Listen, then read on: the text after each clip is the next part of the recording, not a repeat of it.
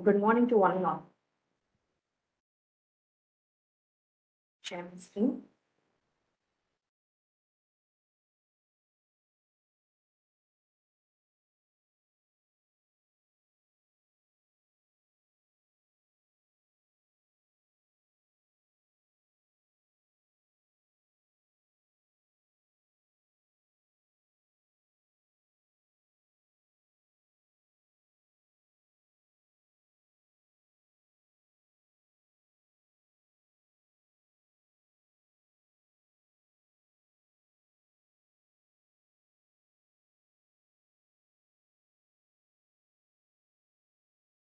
Manju sir, we can't hear you.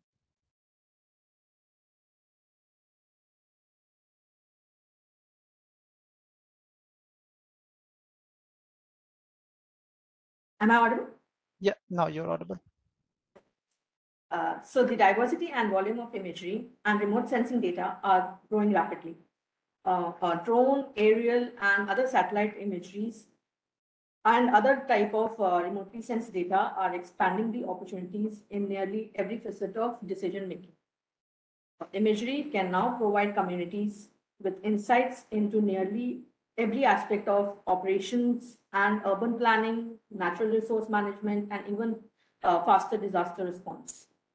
The key is integrating this imagery into GIS, making it possible to visualize and analyze and share the data across the organization for better decision making. Advances in spatial and spectral and temporal resolution over the past years have greatly expanded the opportunities for practical application of remote sensing data. It plays the vital role for the content that covers the world.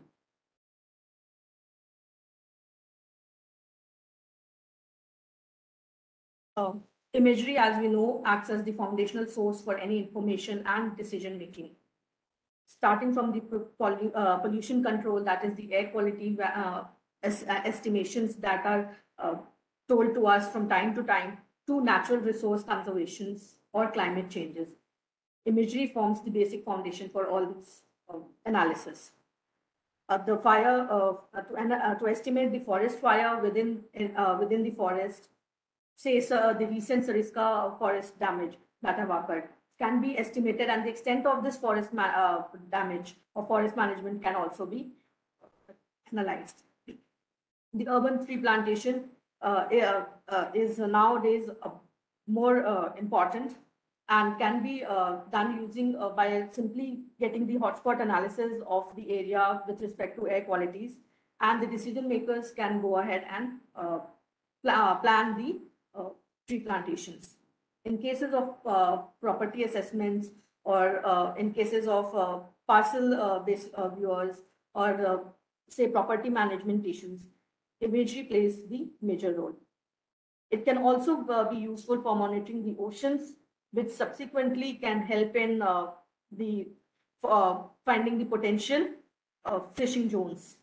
Imagery also forms the basis for of information for some of us who are working with intimate animal conservations or road managements. Recently, we have seen that drone imagery and high resolution satellite imagery has proven a vital key for damage assessment due to various disasters, or say in agriculture due to in agriculture monitoring or crop insurance companies, methane gas monitoring, or the plant health measurements, or various NDVIs or indices to understand the crop health over these seasons is also where the imagery has been used extensively. So high resolution imagery can also help us in say building the footprints that may help in parcel change detection, or say road track detections using AI, ML, and deep learning models. Esri India definition for imagery is more than just rasters.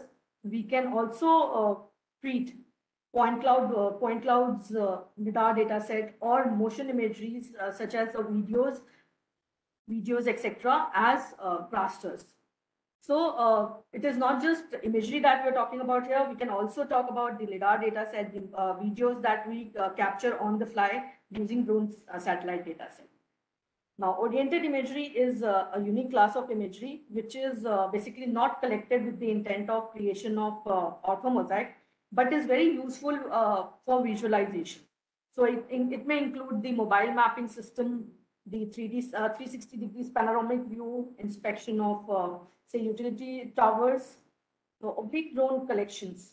As the intent of these imagery, as I mentioned, is not to create orthomaps. The geometry of these may not be correct, but can be used for AI/ML tasks to develop qualitative information rather than quantitative information. Full motion video is ArcGIS image analyst capability for playing and analyzing the geospatial data. So if we have a video of a road construction, or we have to track a bus or any vehicle over the drone live stream, that can also be done using the full motion video of capabilities of ArcGIS. The organizations are increasingly demanding the ability to integrate this high-resolution satellite imagery into geographic information system. So Esri ArcGIS Pro Image Analyst Extension offers on-the-fly image processing capabilities, reducing the substantial amount of time and storage space required by conventional image processing techniques. So if there are some intermediate products that the user does not want to store and just wants to have the final products that needs to be stored within the within his project or within his for his processing, that can also be done using image analyst capability. Coming over to the point clouds. Point clouds, as I mentioned, is a vector data set, but its output is 3D mesh orthophotos, and therefore is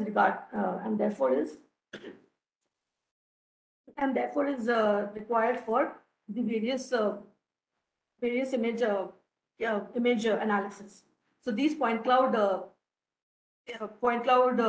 LiDAR data sets are basically used for ortho generation, orthomap generations, and DEM and DSMs, in fact.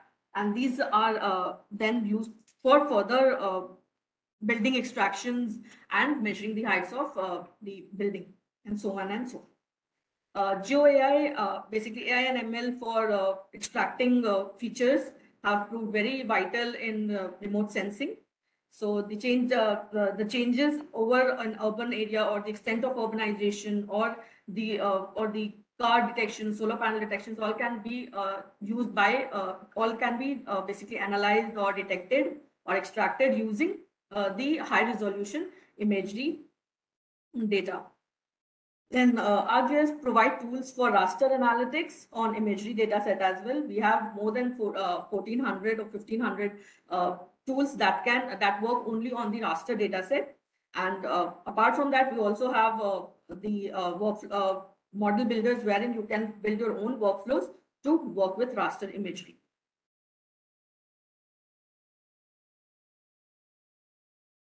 So as we know, the content in imagery platform is coming from various coming in various formats and in various modalities, and from various sensors. So we have basically we have to work with high resolution satellite imageries, to drone data sets, to LiDAR data set, to elevation models, and so on and so forth. The list is endless. So these contents need to be the organizations are using these imagery to support precision mapping and reality capture. So they can create accurate site models, base maps, and other foundational contents that supports their organization. These content can then be are then further used for exploring or analyzing and getting the observations, such as in case of highway monitoring. We need to basically plan the entire workflow of how a roadway or a highway needs to be constructed. That can be analyzed and monitored using the platform. And then they are also using this imagery to identify the spatial pattern that help them understand the natural and built up environments such as urban growth, crop yields, land covers, habitat loss, and many more patterns. So we need a system that can integrate all these things, so that and manage the capabilities, and ArcGIS is basically designed to bring all of this together. So it is a system for managing the imagery, and it provides photogrammetry, AI/ML, and raster analytic tools that support each and every use case for the specific users. So the capabilities and functions and tools are provided, are geared basically towards the image analysts who perform manual image interpretation to advanced remote sensing, processing, or feature extraction. So we can do from the basic classification of our land use land cover mapping to a change detection that have occurred over a period of time. So supposing if a user has historical data set and want to do a change detection for say 10 years or 20 years of data set, that can easily be done using image analysts in ArcPro. And this change detection is done based on pixel classification, or it can be done using the thematic maps, that is the already classified images if the user have, or it can be it is done using the different algorithms such as CCDC and land render. Similarly, the classification or basically the classification of the imagery can be done in unsupervised or supervised manner. The spectral analysis, so especially in cases of agriculture wherein we need to have the crop health monitoring being monitored every for each and every 15 days cycle, we can do a spectral analysis for the same.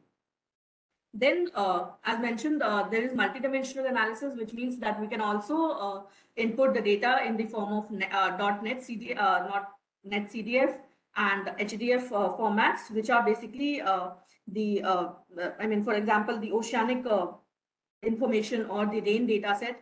Those can also be analyzed, and depending on the data set available to us, we can generate the trend for the same, and finally predict if, depending on the trend, if what sort of the information can be gathered. So supposing if we have a rain data set for last 10 years, we can basically generate the trend of the same and predict using that trend analysis how the rainfall may be for the another 2 years.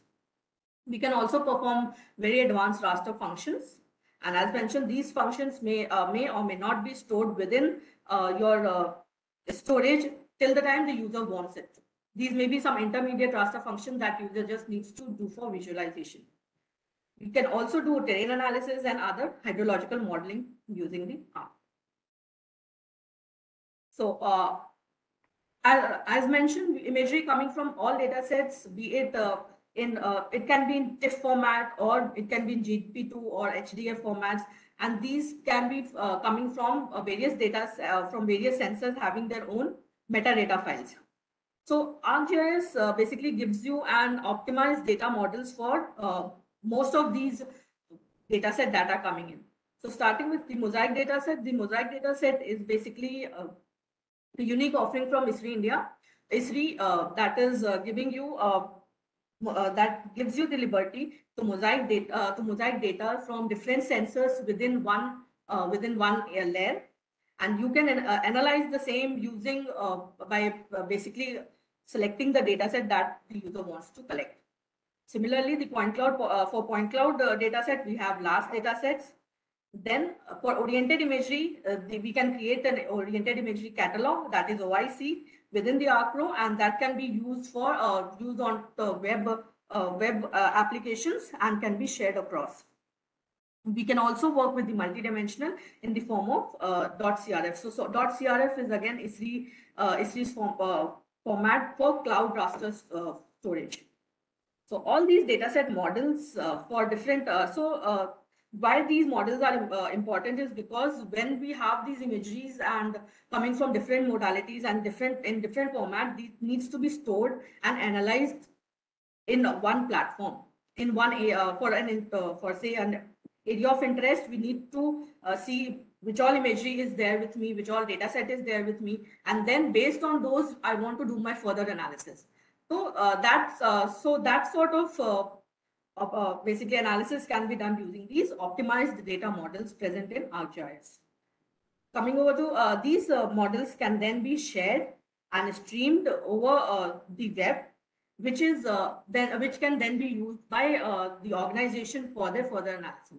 So by sharing is one of the unique capability of Esri or ArcGIS, which allows the user to basically get rid of the restricted data set. So the data set is not just confined to one desktop or one system. It can now be shared within the organization over their internet with everyone, or depending on who the user or creator want that access to be. Those that can be done. Coming over to the drone solutions and the reality capture. So drone is basically increasing the capture of data set, capturing of various data set, and these input imageries can be in the form of satellite imageries, or real capture can be in the form of scan film. So these needs to be processed as well. So in the form of say DSM or point cloud mesh or other DTM creations. Then oriented imagery also can be processed and managed using the ArcGIS image analyst. Now these data set again needs to be shared across the organization to further analyze and model. So supposing if a drone data set is captured for a highway mapping project, so those drone data set needs to be created. Some of them may be used for in the oriented imagery category, and some can be used on to further have an ortho mosaics or creation of DEMs and DTMs. And these can then be shared across the organization for visual interpretations or monitoring, or for the further planning of how that highway will come along. And we can also do all these analysis on web. So coming over to the mosaic dataset, as we know, the dataset is basically coming from various imageries, that is scanned maps, lidar, elevation, and categoricals, other thematic maps. So these mosaic dataset can support multiple data raster sources. It can handle more than 50 sensor types, and can help in providing the on-the-fly raster analytics and dynamic mosaicing. We can use highly scalable and a huge volume of imagery dataset in a mosaic.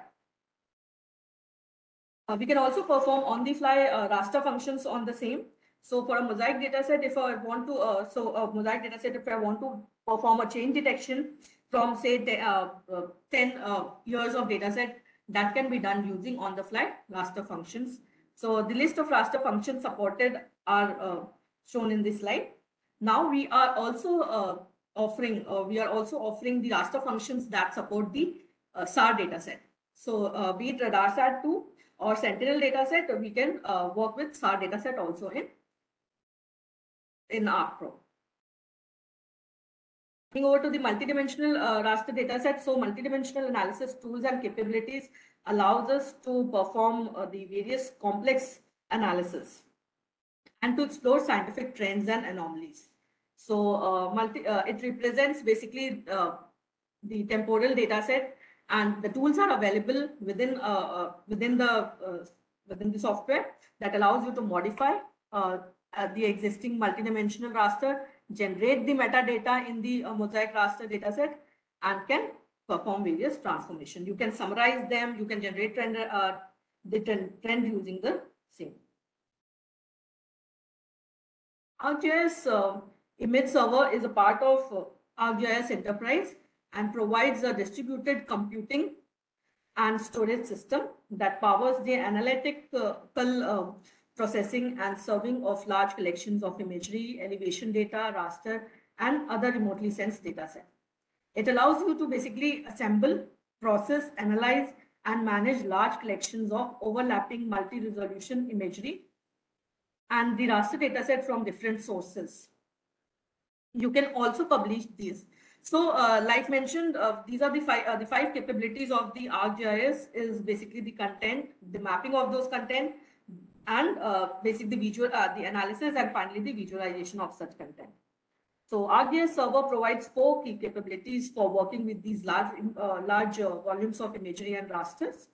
So these are the dynamic image services enable web accessible imagery layer, which have processing applied on the fly as the data is assessed via desktop, web and mobile applications.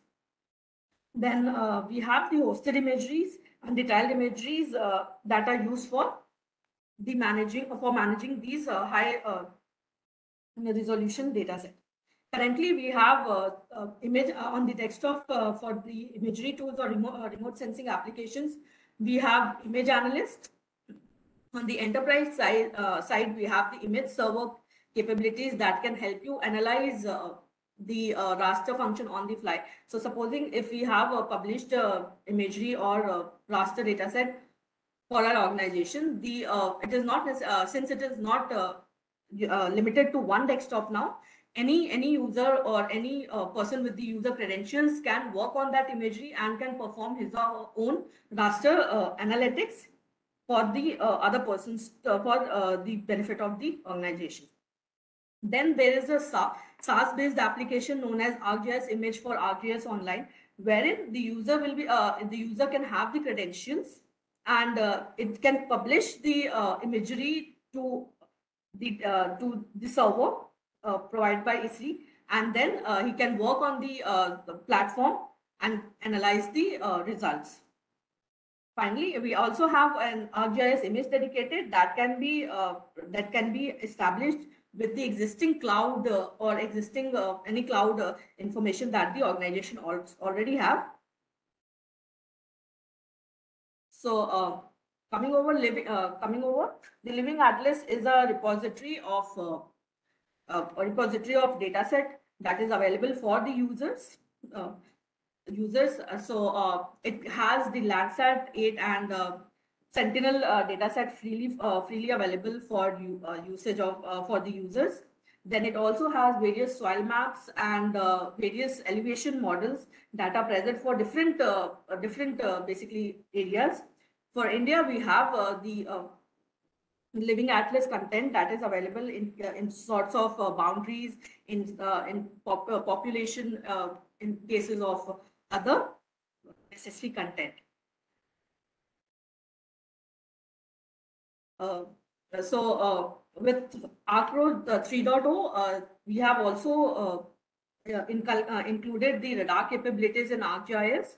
So now the Sentinel-1 dataset, which is available freely for usage of the usage, can be used within the ArcGIS Pro. The raster it can use the data models such as mosaic dataset and the raster products that are available. The pre-processing, as we know, the SAR dataset is very useful for us during these monsoon seasons, and since it can penetrate cloud and haze, so we can use this throughout. For many applications, from say agriculture monitoring to ship detections to other flood mapping applications. So all Sentinel data or any SAR dataset needs to be pre-processed to be free of any noise or any radiometric errors that were already present within the dataset. So this will be this pre-processing. Once this pre-processing is done, that dataset can be used for visualization in VV and VH and other polarization format, depending on what the user is using. It can also create it can also create a color composite depending on the dataset, on the timelines of the dataset. And we can also do a basically SAR unit conversion within ArcGIS.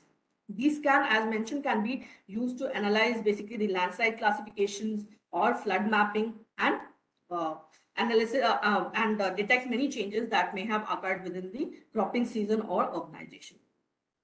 So let me now demonstrate how these data sets, say radar data set or the LiDAR data set, can be used within a mosaic data set.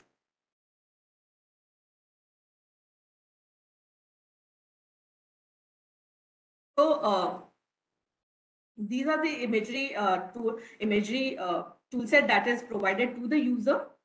Within the geoprocessing tool as well, we have the image analyst extension that will allow the user to do change detection, the basic classifications, and the pattern recognition. We can also perform deep learning and feature extraction, deep learning using the image analyst extensions. And we can do various map functions and map algebra or maths or raster calculations using the same.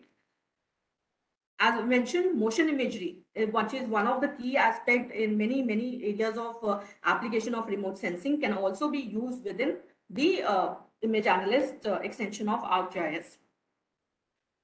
Coming further, we can do a multidimensional analysis of, say, generation of trend to further predicting or using the trend of how the data set would be.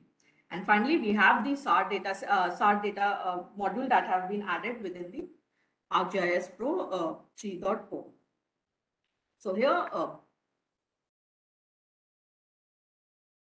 as can be seen, I'm for an area of I'm taking the image of Goa, and I have a point cloud image of point cloud image of a very small area in South Goa. So this point cloud, once I load this point cloud dataset within my ArcPro, you can see there are a set of tools that have been activated, which helps me to work with this LiDAR dataset. So this last dataset, as we know, can be classified depending on the ground points and the non-ground points to DEM and DESM. So using the ground points as my filter, I can create a DEM.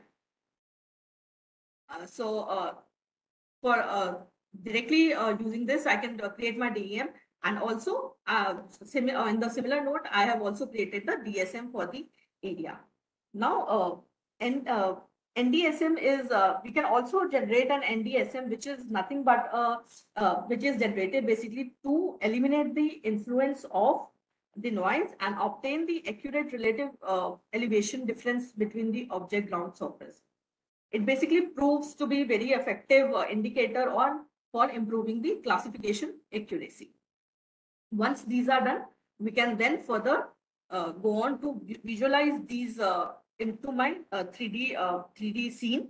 So as can be seen, I have the that LiDAR data set onto my 3D scene, and I can see that and with the RGB data set. So moving on, we can also use this data set for my area or volume calculation. So supposing some of the very common application of LiDAR data set is in mining. So we can use that for volumetric analysis or land use, land cover. So you can also perform you can also derive the surface aspects or contour slope depending on the same. And we can also further classify the LiDAR data set based on buildings or the noise, or based on height, depending on the user's requirement. We can also apply our deep learning models onto in LiDAR using this data set. So finally, I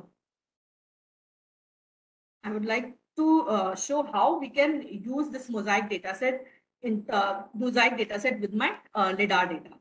So as can be seen, I have these two dataset that these two dataset of my image. So initially we were seeing we have created the DSM and DEMs of only the upper part of the my LiDAR dataset. Now, if supposing I have this additional dataset that is for the area that is in the bottom, or we have side images of or side LiDAR points that we get later in the later during the usage of our usage of the application. So what we cannot just create DEM and DSM every time we get the same. So what the ArcGIS Pro gives you is the mosaic data set. So this offering will help you to have both these data set. So if I now see, we have both the data set that were added within the data set. And now if I want to work either with any one data set that is available, so supposing I can do a select by attribute and I can work with only one data set that is available to me. So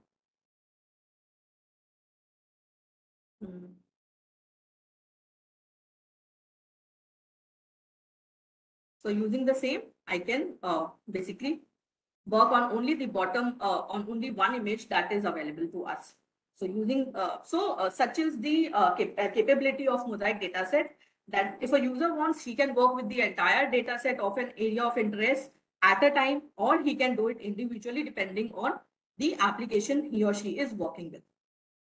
So here I have created the mosaic data set of the DEM that is there for my LIDAR, from my LIDAR, and using the same, I have I've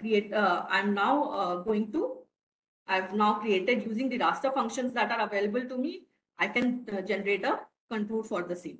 So here, as can be seen, my contours have in the interest of time, I've already created the contours for my mosaic data set. And I can also generate a shaded relief for the entire data set. So now these data sets, now since it is created using the raster function, is not stored, the user, depending on his application, can either save this contour or shaded relief to the location where he or she wants to. You can also do the same using a function editor tool that has already given. So if there's a workflow that the user wants to perform with this point cloud dataset, he or she can also do so using the function editor, using the raster functions for the same. So this is how, very briefly, I've told you about how we can work with LIDAR dataset, and LIDAR, basically large dataset, can be combined within the mosaic dataset to work. Let now once this is done, we can basically publish the entire dataset, the point cloud for the entire organization, and create a web application of the same, and can do a simple analysis for the on the web scenes as well. So next, let us talk about these SAR capabilities of the ArcPro.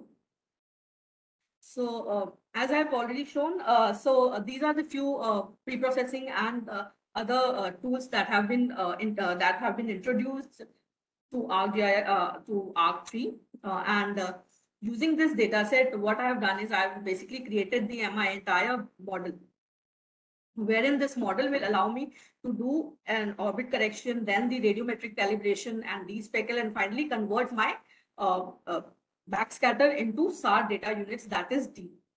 So the user need not have to do all these pre-processing for each and every image. He or she can build such models that can run on the desired input that he or she wants. So here I'm taking the area of Manipur, wherein the recent flooding have occurred. So since the optical imagery for these for the monsoon periods are very tough to get, I'm using SAR dataset for these flood modeling events. So the basic workflow is that I've used a pre and a post event for flood mapping. So here I'm using the this is my pre-event, that is before the flooding, and this is the after event that have occurred. So as can be seen, there are areas wherein we have flooded zones. Now now this needs to be calculated, and this needs to be extracted for better planning and flood mapping response applications, etc. So using the change in direction analysis or the other tools that are available, I have generated the flood map for the entire data set. So as can be seen within this area earlier, this area before the pre-event, this area was completely, say we can see it was not flooded, but after say around the July 7th of this year, this area got inundated. Now this inundation was easily captured using the workflow that I just showed and some additional raster analytics. So this is how we can say that remote sensing data set or imagery can be used, be it from any content, be it in any format, can be used and worked on with the worked on ArcGIS. So with this, I conclude. Over to you, Danish.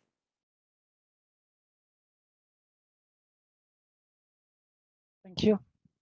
Thank you, Manju sir. So now I request Mr. Vivek Rawat for the question answer session. Over to you, Vivek.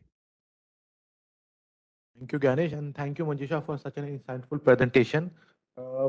Few people has requested for the recording of the webinar. Well, we'll soon be sharing recording of this webinar with you on your email address. And alternatively, you can visit and subscribe to Esri India's YouTube channel as well for recording of this webinar and also of the past webinars.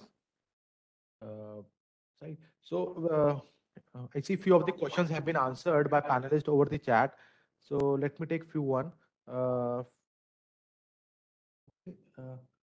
so the first question is, how can it specifically help in traffic analysis? And does Pro have any real-time traffic layer as a base map? It can be used when traffic live feed. We have a different module for the same, but we don't have a base map to support the live traffic. Okay. The next question is there a difference between multi-dimensional data model and voxels? If so, what distinguish voxel models from the multi-dimensional data?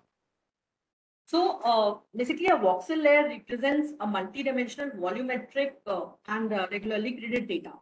So the data source from voxel data is basically NetCDF itself, and the ArcPro provides multiple geoprocessing tools with respect to the voxel layers also. So supposing if we have a rainfall data set that can be viewed in using the voxel layers itself.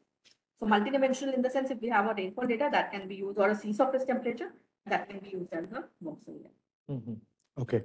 The next question is, are there any APIs to specifically integrate raster files with other web page or map platform? Yes, there are APIs to do so. Next question is, can we use ArcGIS Pro for hyperspectral image classification using deep learning techniques? For hyperspectral using deep learning technique is possible. Okay.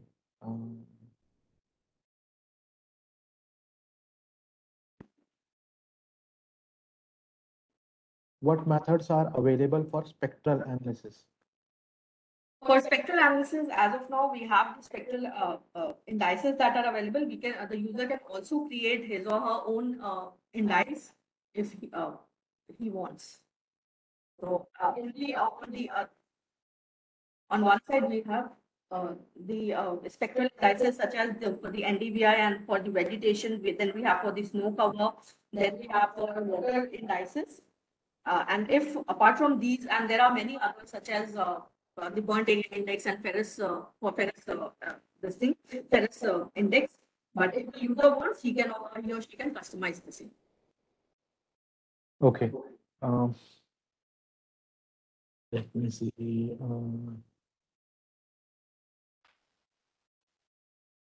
Okay, so there is a question which is, what are the benefits of using dynamic imagery? The benefits of using dynamic imagery is that we can basically so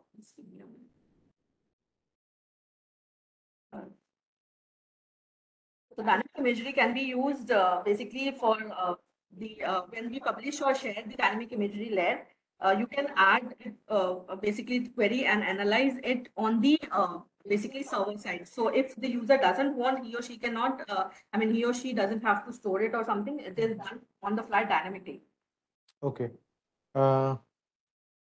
We have a question which is, kindly explain about SAR processing toolset and its various tools in brief, if possible. So as I've shown, there are many pre-processing tools that have already been shared, so such as radiometric calibrations and the noise removal, that is the speckle, and the speckling, that is very common with the SAR data set. So all these pre-processing can be done using Sentinel for Sentinel-1 as of now. And then we can also convert the backscatter of RadarSat-2 using using the Sentinel raster functions. Can we process mobile mapping data in ArcGIS Pro? Yes, we can.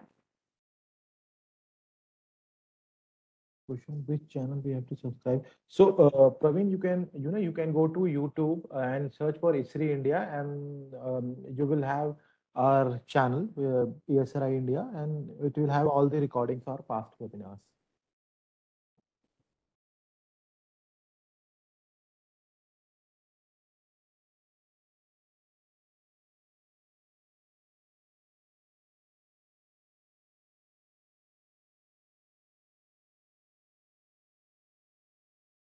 I see most of the question has been answered, so I'll take the last one. Participant, if your question has not been taken up, or if you still have any questions after this webinar, you can write to us at info@esri.in, and we will respond back to you. So, Manisha, the last question for today is: what approach did you use to determine flood indentation? So here, since I only had two pre and post event, I did a simple raster calculation, but the user can also work with the change detection module that is available with the ArcGIS. Okay. Thank you, Manjusha.